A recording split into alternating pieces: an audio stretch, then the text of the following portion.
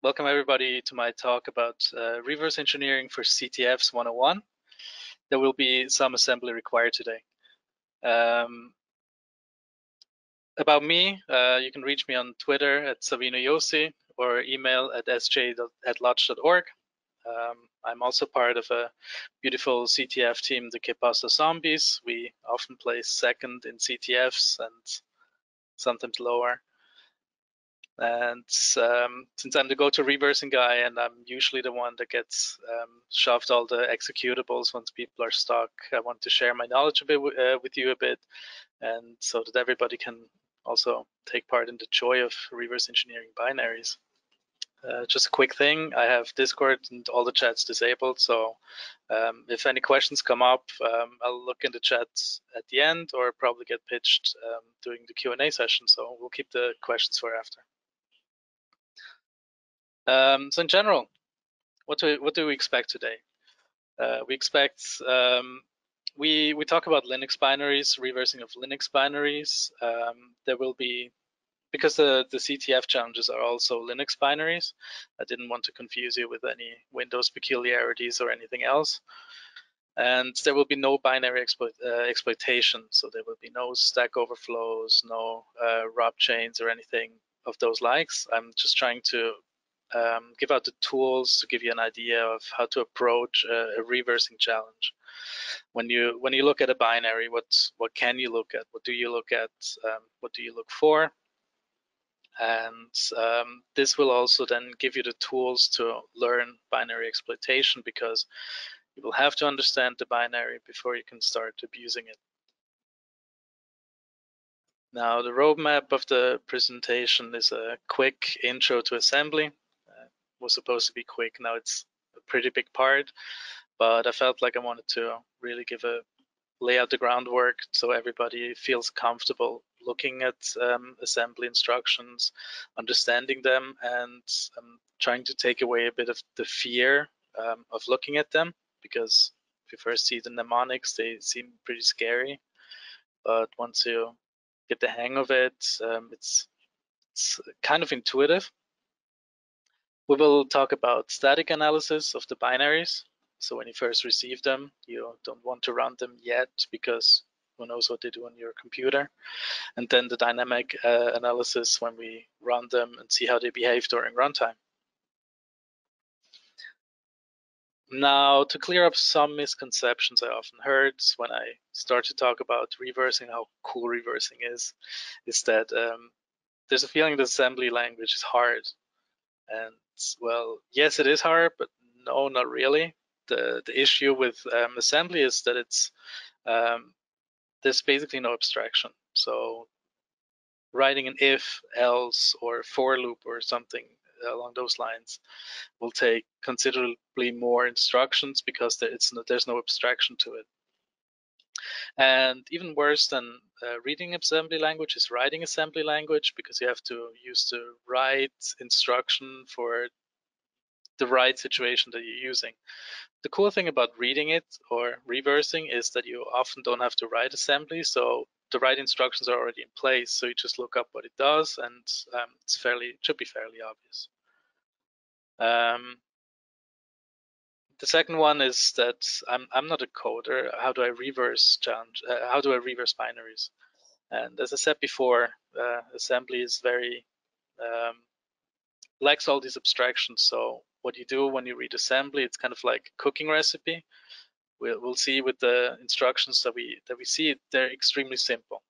There are no complex, I don't know, function overloads or any complex concepts to assembly language. It's basically just put this here, do this there, and if this is here, then maybe jump somewhere else. So there's no coding skills required. Just read up on what the instructions do. To get some kind of understanding what an assembly instruction does is it's an instruction to the actual CPU, the bare bones CPU, in a readable form. So we'll see the move EAX at the bottom is what you read, and there's actually on disk or then loaded into memory, loaded into the CPU, and then executed by a CPU, a bunch of bytes.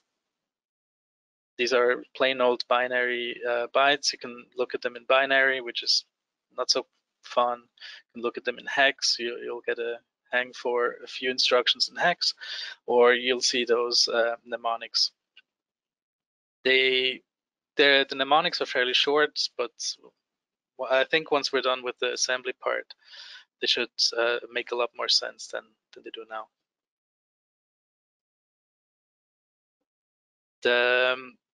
Because the instructions are made for a CPU, they are CPU dependent.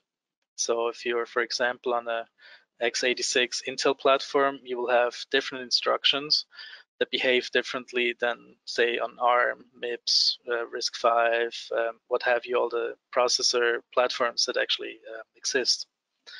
And there will be differences to the instructions in general. Now, Intel x86 is what we call a CISC, a complete instruction set. It tries to have an instruction for every single thing that you want to do. So if you want to multiply something, you can just tell the CPU to multiply something here in a register with the immediate value. We'll talk about that later. The ARM, for example, is a reduced instruction set platform. So to do this one step in ARM, you have to do probably 4, because you have to load it somewhere, and then you have to do something with it, and then you have to store it somewhere else, which reduces the complexity of the processor somewhat, but it increases complexity for the people writing assembly. Luckily, since we don't write that much assembly manually, it's not that much of an issue nowadays. Also, the registers that we talk about today, they will have different names and definitely different uses on other platforms. So for every platform, you have to get used to the environment. You'll have different numbers of registers for different CPUs, even on the same platform. Now, this is important when buying disassemblers. I say this because the fairly popular interactive disassembler IDA, depending on the version you get, is the license is for one specific platform. So if you buy it for Intel, you can't do ARM. If you switch between platforms a lot, that is kind of important. If you use one of the flexible licenses or one of the open source ones, you won't have these issues. But you still have to watch or look out for which platform you're using. As I said, today we're using Intel because we have Linux binaries that are run on Intel. And one word for the syntax.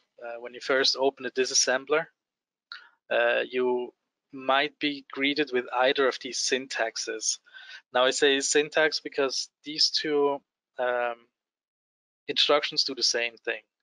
It's just that AT&T, which is a bit, the AT&T syntax is a bit older. It came from the Unix times in the 70s, and GDB, I think by default uses AT&T syntax.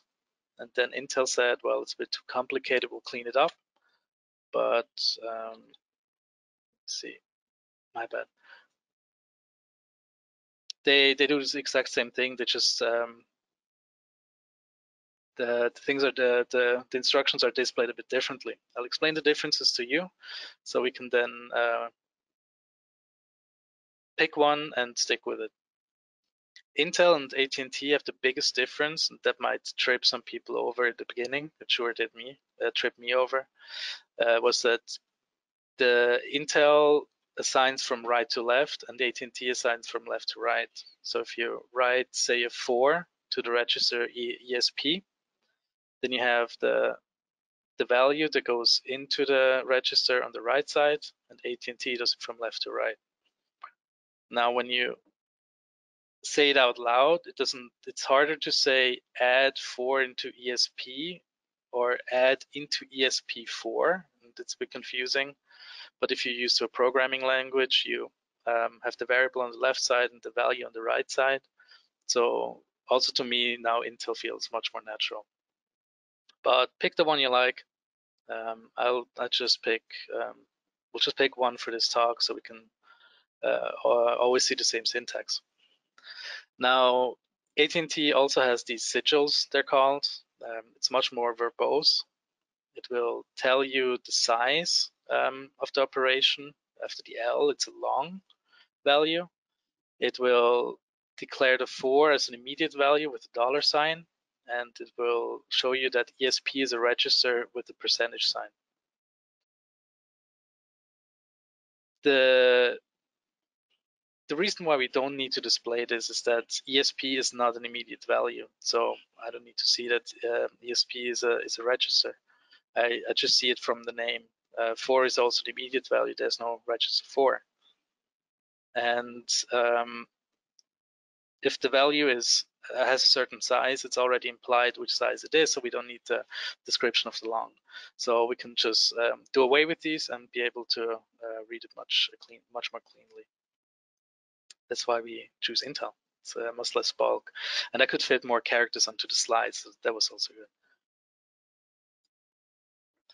Now, if we talk about Intel assembly, we touched upon it before. We will talk about registers. Registers are temporary storage on the CPU. It's the fastest storage that you have. It's around 100 times faster than RAM. So it's always good if you can use registers in your programming. The problem is they're really small. So on a 64-bit platform, you have a 64-bit register. They will start with R. In most cases, I try to stick with R. You will see them starting with E also, and that's just different. That's the different lengths of the registers. So on 32-bit, it was EAX, EBX, and ECX. On a modern CPU, you mostly use RAX, RBX, RCX, and R8 and R9 are only on 64-bit. They have different name per platform, as I said, and they have different sizes. Now, these are general purpose registers. They had some meaning in the past, but in general, if you're writing assembly, you can just dump something into it, and they have no special meaning except to hold temporary storage. We do, in fact, have a few specific registers that have some meaning. Most importantly, the instruction pointer, which will point at the instruction that will be executed. If you mess with this, you can directly mess with the instruction of the CPU, with the instruction flow of your program, but this is something that you often don't want to do. We do not touch upon these today because there's no exploitation involved. I just wanted to show you that there's also a few specific registers.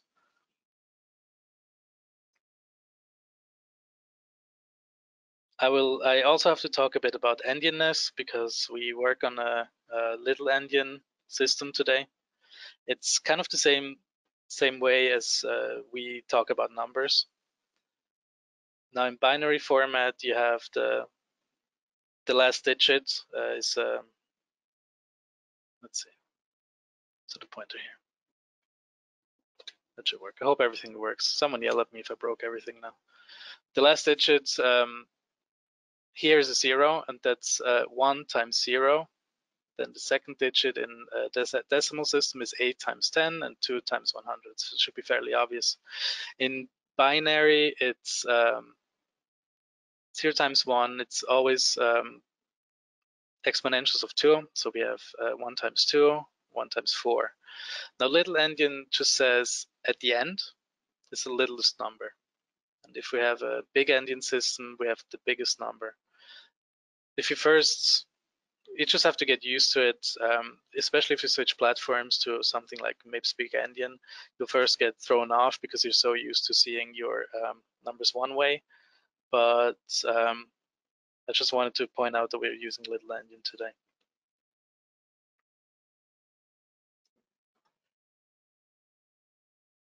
So to talk a bit about assembly instructions, I'll start out with the basic operations, arithmetic operations specifically. They should be fairly obvious to read also. The nice thing is that they're just really short mnemonics for what they actually do. So if you want to add a number to something, we can say we want to add 12. And remember, Intel assigns from right to left. We add 12 to the value that is stored in REX. And the same thing happens with subtraction, where you can subtract the value 12 from, for example, RBX. You can also do this with two registers. Then you subtract the value that is in this register here from this register there. You can also do it with two numbers, but there's nowhere to save it. So except for some corner cases, you won't really see this. For those familiar with logical operations, I'm not going to go into it because we don't need them today for the challenges. But let me unplug my keyboard. It's just getting in the way. We have some logical operations also. This is just two examples. We can do an AND operation on a register or an XOR operation on a register. There's obviously also normal ORs, there's negative ORs, etc. So we have all the logical operations also.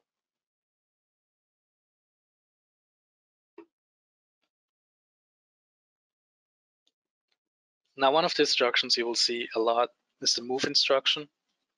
That's to move data, say a value, around from one register to another, or you can move a value directly into a register. This will be you will see this a lot in the binary listings because computers mostly just shove numbers around in general. And, especially on say ARM platforms with reduced sets, you will have to move something into a place, then add it. So it will be much more prevalent there. But we'll see it today also.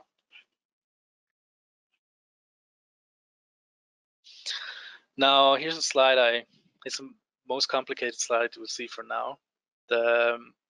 We will see it in the disassembly of the two challenges in the CTF, so I wanted to touch upon it so you're not totally confused when it shows up. You don't need to you don't need to be able to explain it if you didn't see it before, but just so you have an idea of what it does. It's you can operate on an address that is stored because registers are really small. You can't store huge values in there. Anything greater than 64-bit is basically not possible, at least on Intel 64-bit. So if you have a larger number, or say you have a string somewhere, you can have a register point to that address, point to some location in memory, and say, here's something I stored. And we have operations that we can actually work on these two by using these brackets. We operate on the value that is stored on the address. Did I break the presentation again?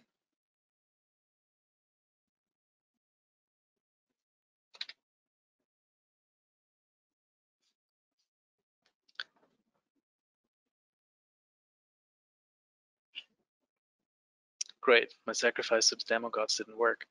So we operate on the value that is stored in the address. So for example, REX points at 1004. Then we can add 4 to that value that is stored at this address. You see it here, change from the 4 and add 4 to it, and have an 8 in there. So you will see the syntax. It won't be required shouldn't be required in the challenges today, but if you come across it, you should at least know what it's about. Now, after operating on all these addresses and values, we start moving around. We can control the instruction flow, kind of like if this, then go to, except go tos are bad and jumps are totally fine. We can just plain jump to an address. We can say jump to address XYZ in memory, and the next instruction that will be executed will be the one at this address, and it will continue from there. Now, this is not as exciting as being able to do an if statement. Now, assembly has an if statement, but it's already complex, a bit more complicated to even what to check for. So you will have to compare two values and then act on the result. So if RAX, for example, it contains 4, then you can compare RAX to 4. And if the values are equal, you jump to this address. You can, of course, check if RAX does not contain 4 and jump to this address or another address. You can also do more complex comparisons like jump if less than 4 or jump if less or equal than 4. There's some trickery behind it that we can get into if we have enough time at the end. But this is everything you need to see. You need to know for now, because this is something you will definitely see. There's a lot of flow control in binaries, and of course, if greater than. And there's many more. The list is very it's basically endless. If you look at the Intel documentation, you have a beautiful book to read just before going to bed. It's only 7,500 pages, and it will put you to bed. But if you look it up as a reference, it's very useful. Job with greater equal to. Right. So something that you're maybe used to from higher level languages is calling a function. Now in assembly, you can also structure your code into functions, and the control flow will go into a different section, the section where this function is. Go into it, execute everything, and then return back into the function it was in before. Kind of like calling a function from Python, C. Then you go into the function, you do something, and then you return.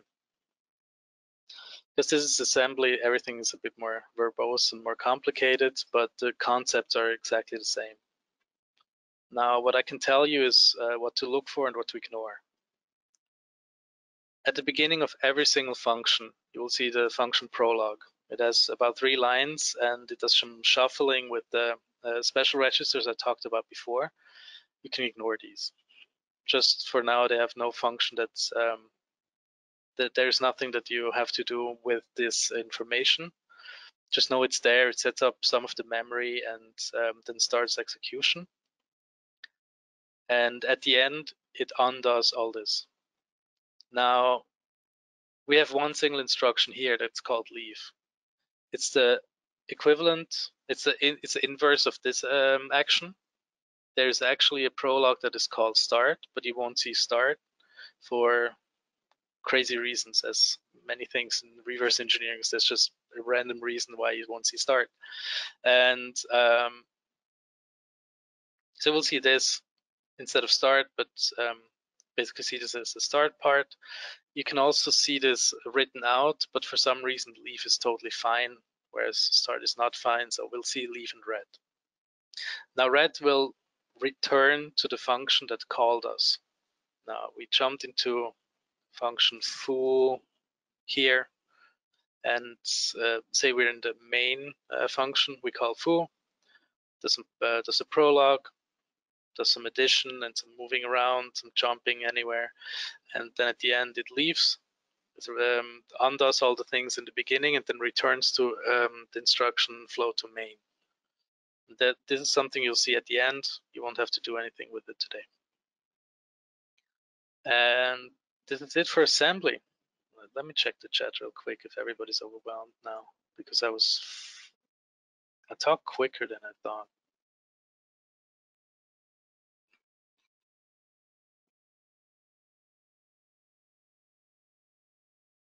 No, I think you guys are hanging on pretty well. If you have questions, write them down. I will get to them later at the end of the session, and we can answer them there. Also, I will be in the CTF, probably voice chat. Also, I will be coaching a bit the reversing challenges for the CTF. Should be fun. I'm excited. Now, To the static analysis, this is not directly a static analysis of the binary, but is one of the most important CTF hints I can give you is to read the question. Please read the question. If you get stuck, read it again. If you get stuck later on and think you have the answer and you don't find the flag, read it again. Oftentimes, it either gives out the technique you will have to use, or the trick they use to hide the flag, or if there's, I don't know, some misdirection or something. The questions, or even the question title, are really meaningful, and CTF creators usually put a lot of thought into it. I hope, at least that's what I expect from them. And kind of in line with that, also not looking at the binary, depending on the rules of the CTF and your taste for winning, take as many hints as you want. We do on the CTF, so we do. If sometimes the hints are tiebreakers, if we see a chance of them becoming a tiebreaker, we might go easy on hints.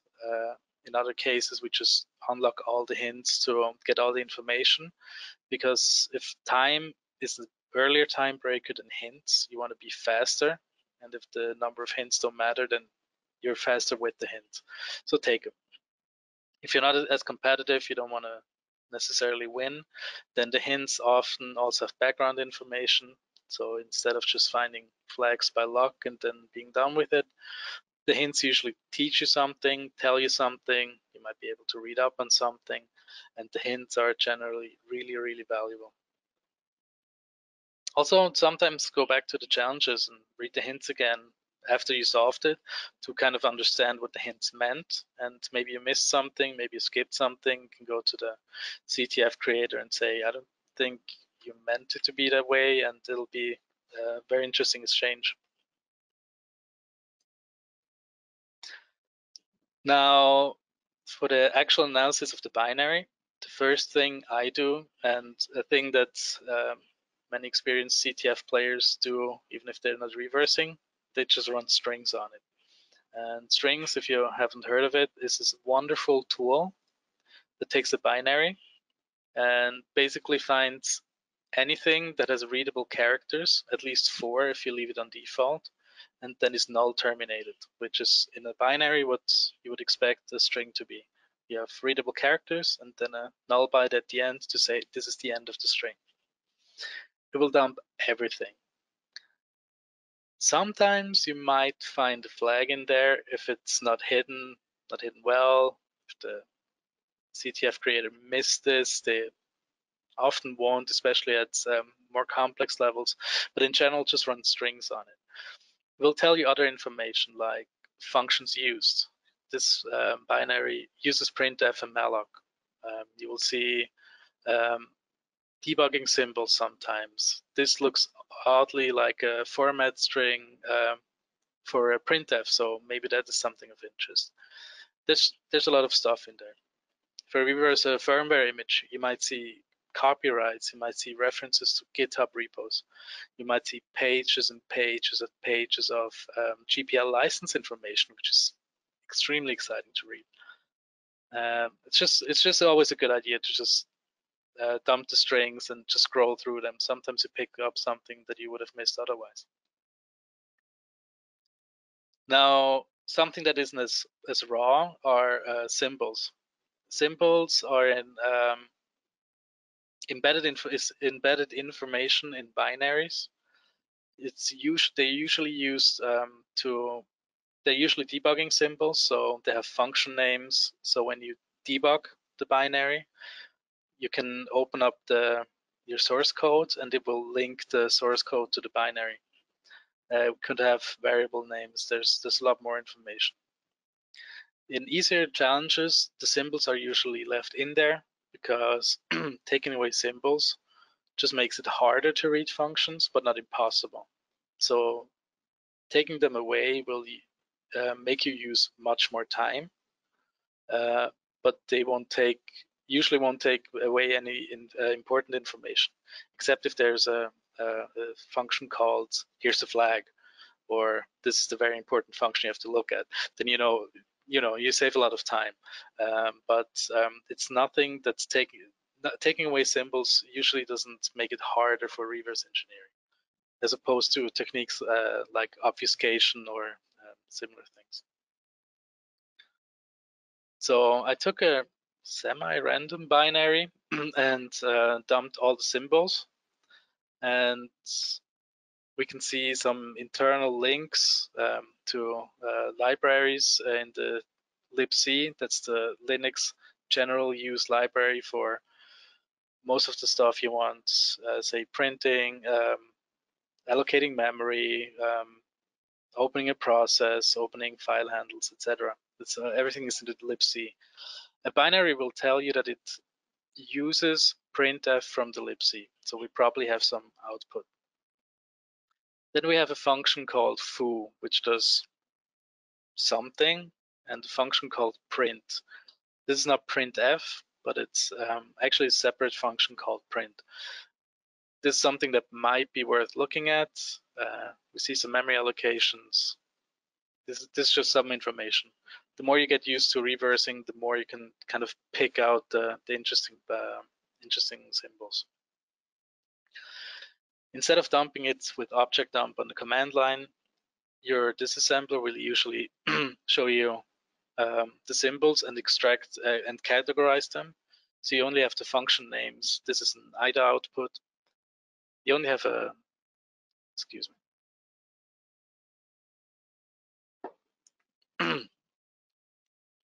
So you'll see the main function that was declared. This is highlighted.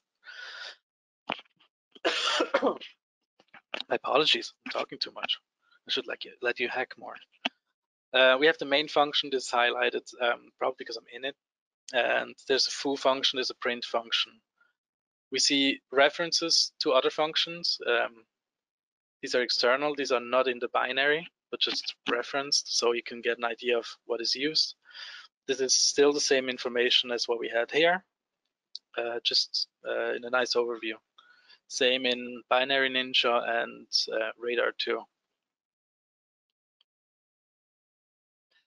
Now, especially for CTF challenges, this is kind of the point where we go from CTF to real-life reversing.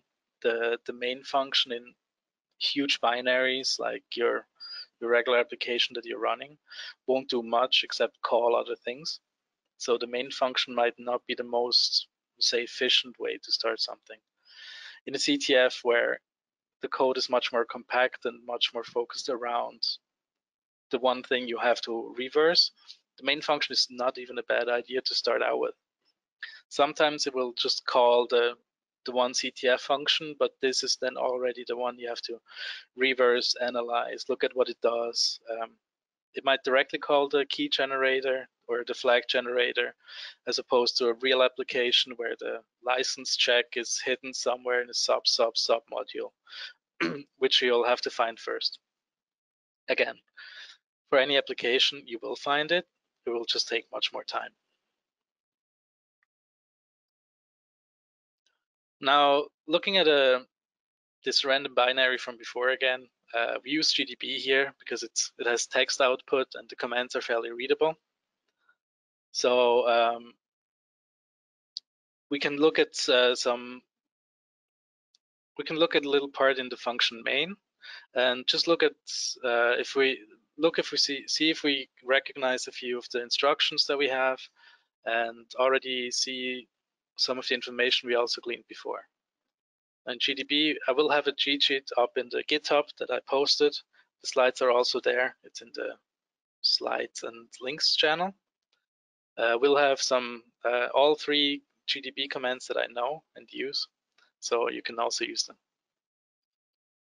So we can disassemble the main function, and there's a lot of other things that we don't care about for now, and we just look at this little snippet here. We do see a jump if greater than this value. There will be a compare before, but since we don't know what will be in the register, this is information that we don't even look at yet. This is static, this is not moving. We don't know we mostly don't know what it will be when we look at it live. And it will jump somewhere. at some point. And here's a call. Like I said, it's a function call to a function print. We saw this in the symbols before. And we have a function call to foo. If you look at the details, and GDB will tell you, it jumps to plus main plus 40. And this is just offset in the function, which is right here. And if this certain condition is met, then we jump here, and the next step would be to move the value 0 into the register EAX, and then call the function foo. That's it. That's all we need to know. That's how I start out and just see, do I see function calls? Do I see checks? Does it skip calls in certain conditions? And can we match those conditions? Can we actually change the program flow? Say if it has interactive input, has standard in input. If we give it the right input, does it change the flow and go to this function? But this is just generally a pattern that we see. Do we skip the print function or no? Now another very interesting function calls that I always look for are printfs. The printf call is, as I kind of touched upon before, is in the glibc. It's a regular print to the console function. There's safer versions like sprintf, but nobody uses them because safe is lame. Don't listen to me. Printfs are usually the text that gets printed to the screen. Oftentimes the flag will be printed on the screen. So just looking for all the calls of printf and understanding how we get there might actually get you to the flag if you already identified the uwin condition, the uwin function, and you just need to find the conditions to get there. So printf in your disassembler, find all the instances of it and go look how you get to them or see what they print. Something very CTF specific. I say this because any compiler with half a brain will not include functions that are not called. They're just garbage that is never used, and they should not exist in a binary. Sometimes edge conditions, they may arise, but if you see an uncalled function, especially in a small binary, they're very often an exploitation challenge where you do, for example, a function pointer override, but this is something that you can skip if it's a harder challenge. If it's a remote challenge, you actually have to do the binary exploitation. Or in some cases, you can do some binary patching and see if it does something useful. We'll get to that later, though. Now, dynamic analysis is more or less running it and seeing what it does and try and see what actually happens when it does run. If we take our mystery binary from before, we'll do a segmentation fault. Doesn't print anything. The segmentation fault means that it tried to access memory it wasn't supposed to, and Linux will tell it to never do that again and kills it immediately. So this is a program that doesn't do much, and it probably doesn't do what it was supposed to do. We never get to, we never probably don't reach a print function. We don't see any output before it gets killed. So how do we find out what happens? We can use GDB for its actual purpose, which is being the new debugger, and run it in GDB. I again have this in the cheat sheet. We load the binary. It does read the symbols from the binary, and then we start the binary. This doesn't run it, but loads it into into the memory segments that are that it needs to be in. So anytime we operate on something, it's already in the right place. If you don't start before you start setting breakpoints or something, you might run into memory access issues. So usually the first thing I do is I start the binary so it's loaded into memory. To quickly show you the difference is if you load the binary, I loaded it here, I disassemble it, the memory addresses are in the 1000s. If I then start it and it gives me some more output that couldn't fit on the screen, disassemble it again, we see that it's in the 800,000s, 8 millions. This, if we had set a breakpoint here, it wouldn't be the right breakpoint again. It wouldn't be the right breakpoint anymore, and we couldn't actually debug the function the way we wanted to. So just start it first. It's a no-brainer.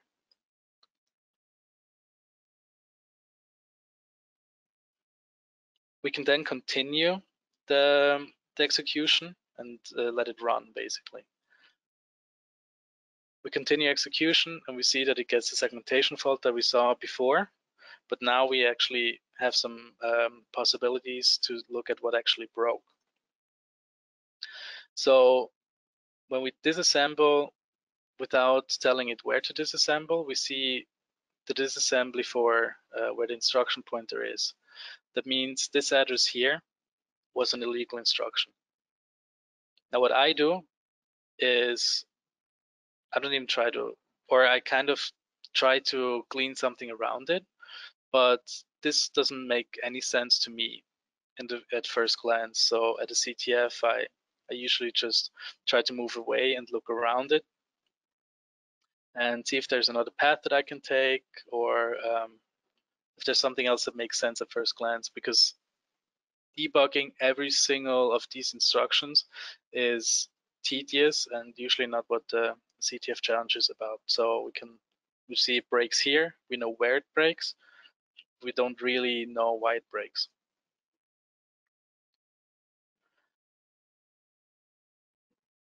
So let's go back, and I missed something. I didn't highlight it, that's why I forgot it too. We see that we're in function foo, actually. So when we look at the disassembly from before, we are in function foo. We didn't see any anything printed to the console. So let's assume print was not called because this condition was met. We can actually prove this fact that a print wasn't run, but I'll leave this as an exercise to you, or we can talk about it in the CTF chat. I'm running low on time already.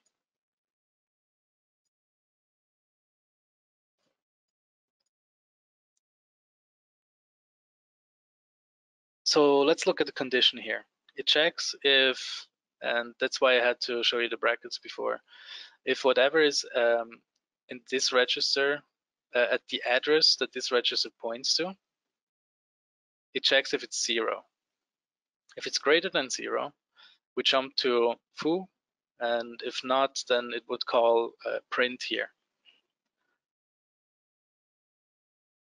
Since we're running it dynamically, we can actually take this address here, the 11.5b, and set a breakpoint on it. So in GDB, we have to use prefixes for an address, but they're not the same as AT&T syntax, so it's even nicer. So we break at this address. I usually copy paste, that's why I have leading zeros. And you can shorten commands down in GDB. At some point, you will just use 1, 2, 3 character character commands, because typing disassemble is super annoying. And you can ignore the leading zeros also. We can then continue, dump the information, see what the check actually does, and we confirm that the compare here is the value here is greater. It jumps over here and it calls foo. We don't want that. We want to print. We want to actually see what the program wants to print us. Wants to print so we can see what it does.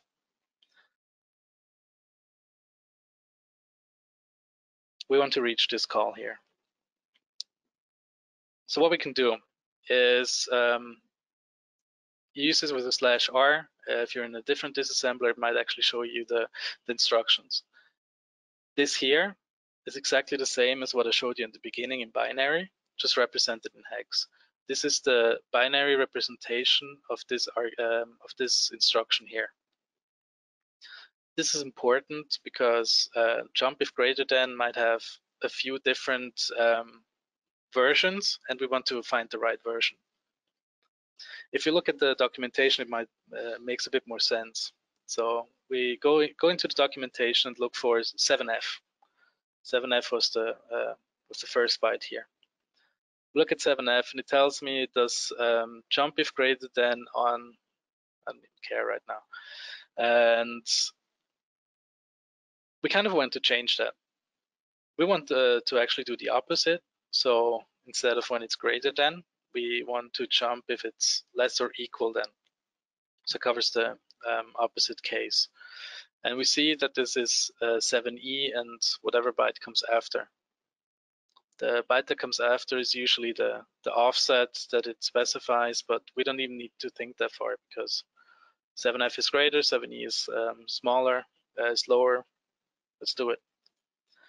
We can open the binary in you can open the binary in your favorite hex editor. I'll be around. I'll show you some hex editors. I'll give you some references in the end. And the CTF coaching team will also help you do that. But just to show you real quick, I opened it in a hex editor, find the 7F0C that we saw before, change it to a 7E, and save it right into disk. If we load it, we do actually see that GDB sees the 7E and sees that it's a jump if less or equal than. And we just change the instruction flow and actually do reach the print function that might or might not be interesting. And that is one of the techniques you can use if you're in a local challenge. If you're in a remote challenge, so you connect to a server, but you get the binary, you can change the binary, but you have to do some remote exploitation. This usually has to do with the input, is some binary exploitation, and as I said before, we're not covering this today. We're almost at time too. But this should give you an idea of how to read the binaries and some tools to actually deal with instruction, deal with conditions, and get a general sense of what to do. Now, experience is then the secret sauce of actual reversing. And as I said before, we just run strings first. It's usually helpful. You find some information, and oftentimes it drops the flag much earlier than the creator wanted. Part of the experience is also that that it's a huge field. As I said before, there's a lot of instruction sets, there's CPUs. The binaries differ from Linux to Windows. There's different call behaviors, there's different kernel calls, there's many different parts to each of these fields. So at some point you might do a lot of Linux on Intel. If you look at a hardware device, IoT hacking, you will look at very interesting CPU platforms. ARM is very popular there. You will see some MIPS. I don't think PowerPC goes that small, but you will see PowerPC, the old Apple devices. Maybe you want to get into malware reverse engineering, which is a whole different beast. It will try to obfuscate. It will try to do something but show you something else. There's tricks against the disassemblers. There's unpackers and packers and crypto stuff. Or you want to get into exploitation. So you just reverse the binary and see where the fault is, and then try to exploit it so you can take over the instruction pointer and the memory and everything. Yeah, by now this joke seems old, but I'm not the only one who thinks that grabbing for flags is fun. So this is something you can actually do, and without having to look for through the strings output, you just dump the flag, and sometimes it's in a one-liner, and you get the point. Now, just a quick list.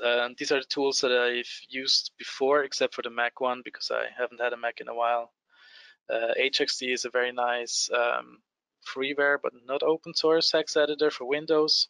UltraEdit, if you have a license, is obviously very powerful. dhex and is a CLI hex editor, and Radar 2 is a disassembler, exploitation helper, everything do it yourself. But it's I like to use it for hex editing too. And then if I get into disassembling, GDB does disassembly. It gets cumbersome when you do more complex disassembly, but for starters, it's on every Linux machine or most of most base installs. GDB is somewhere. You can get it very easily. EDB, I was told, is a nice interface. It's a graphical interface where you can use your mouse and click. I haven't had much success with it in the past, but other people used it successfully, so give it a shot. Radar, I still don't know how to pronounce it. Please correct me. It's a very powerful framework, but very CLI based. Cutter is a GUI on top of Radar that is very powerful. I haven't played around with it, but it looks very, very nice. IDA is kind of the industry standard and can be free up to very expensive. Binary Ninja is a cheaper alternative. They have a nice trial that lets you disassemble for around 25 minutes, which for my sessions was sometimes too short, but for the CTFs it should be good. I hear good things about it too, and Hopper is also here. I haven't tried it myself.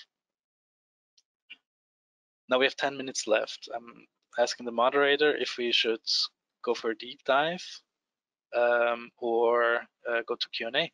Do we have a lot of questions? So I'm looking through the Discord, and I've been watching our GoToWebinar questions thing, and really the chat is doing really well at answering questions for each other. Awesome. Yeah, talking about a bunch of different tools that could be used, and oh, somebody's wondering why you didn't mention Gahidra. Did I say that right? Oh, Ghidra, I forgot Ghidra. Yeah. Yes, Ghidra also exists. It's very powerful. It has some features that were previously not available for free. I didn't like it because it was on Java. It didn't really work with my Linux setup. So, but definitely try out Ghidra. It's very powerful. Awesome. Yeah, I mean, let's see. I don't see any other questions coming in at this time. So, oh, okay. Hold on. Let's see. Here's a good one. What's the hardest flag you've ever encountered? The hardest? What?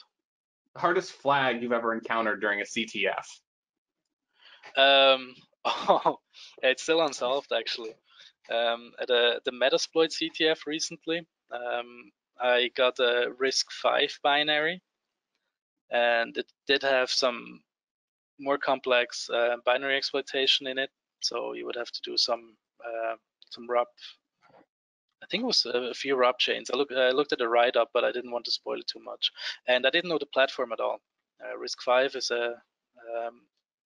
it's basically, instead of coming from a commercial sector like Intel and ARM that just built their processors and built their instruction sets around it, RISC-V was a academic exercise, and people actually started building CPUs with it. They have super low power CPUs now. They have massively parallelized CPUs, and the instruction set is very, very interesting. It's very cool, and I'm very excited to try more. But that's a flag that I still haven't cracked yet. Awesome. Another good question is, what is the most newbie-friendly tool to start with, or are they all difficult for doing this? For the challenge today, I used Binary Ninja, and if you don't run into the time limit, it has the least windows, so it's very focused. You should be able to reverse the binary, and it does hex editing too. So the screenshots from the hex editing was in Binary Ninja. Since you don't, you can just, after the trial ended, you can just restart it, and you will lose all the information you got in between, but basically just an attention span breaker at this point. So I would probably recommend Binary Ninja. It's also multi-platform. Awesome. See if there's anything else in the Discord popping up.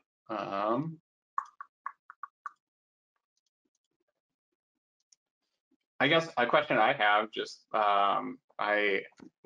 what's a good resource that people can go to learn more about this, whether it be a book or a YouTube page, anything.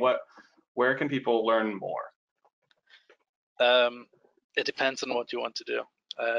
That's kind of the problem. I will put some resources in the GitHub page. I will have a markdown cheat sheet with some resources. But for say binary exploitation, the art of exploitation, it's a fairly old book, but it's very good on beginners, or like back then the really new techniques on Stack Overflows and everything. And this will force you to read a lot of assembly, understand the Linux platform a bit better. And it's a very good read for that's how I got the most practice in reversing, actually. For the malware stuff, I think there's the malware analyst hand. I'll put it in resources, but there's malware focused books, there's more binary exploitation focused books, there's Windows books. Yeah, +1 for the art of hacking book. That's how I learned. I mean, it was very helpful. I highly recommend it to anybody. It's often on sale on Humble Bundle, and highly recommend it.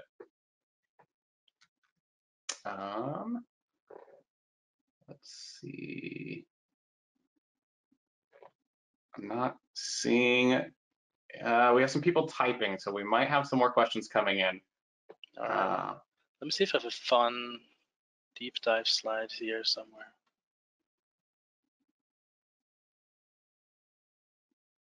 No, while the typing, I can maybe go into the JLE issue if you have a minute. Why did we choose jump if less or equal then instead of jump or instead of something else? And I was asked that yesterday during the demo run. I'm lazy. What some people for sure heard about is, or what you use in other situations also, is a NOP instruction, and that it's just it's 1 byte. The problem is you have to count the bytes that you have to override. So instead of just knopping out this, you would have a stray byte. So you have to nop out 2 bytes, or in this case, it's 5 bytes, and you have to count. But I'm lazy, so I just invert the instruction, and then we're done. Also, it's really close in the documentation, so I don't have to think, and laziness is faster, and CTFs, that's all that counts. Yeah. Let me see. If not, we might. How often do you script in binary CTFs? Do you find most flags just from disassemblers?